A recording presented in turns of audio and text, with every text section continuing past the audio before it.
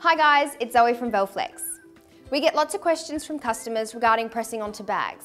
Today we're going to run you through a couple different options when it comes to pressing onto nylon and polyester with water-resistant treatments.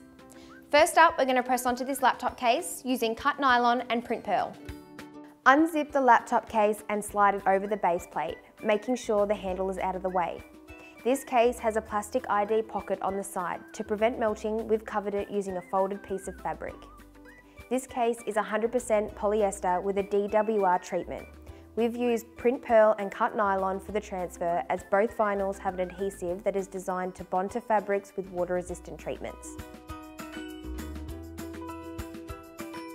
This hydration pack has a built-in plastic cover to protect the bladder. We've placed a silicone pad in between the seam lines to raise the transfer area so we can get an even press. Also, hold the shoulder straps out of the way of the top plate. The pack is made from nylon ripstop. We've used CUT Nylon vinyl. This can be pressed at a lower temperature than most vinyls, and it is ideal for heat-sensitive fabrics. When pressing onto the front pocket, we've used a silicone pad to avoid the zipper and also the seams on each side of the transfer position.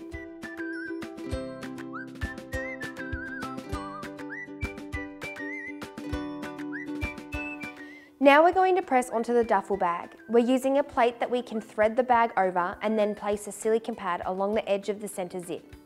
The area to be pressed needs to be far enough on the plate to get an even press. Don't have it too close to the edge.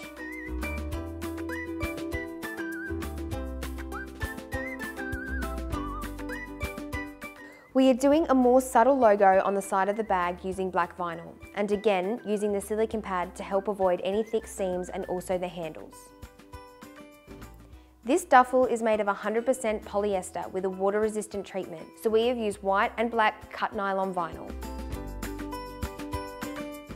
For the front pocket, we're using a smaller size plate to avoid the front zip, strapping and handles getting in the way of the press.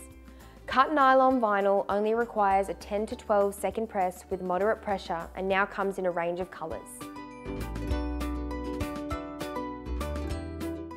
When it comes to pressing onto products that aren't your standard cotton tee, we know it can get tricky. If you've got any questions, give us a call or flick us an email. We're up for the challenge and we hope you are too. See you next time.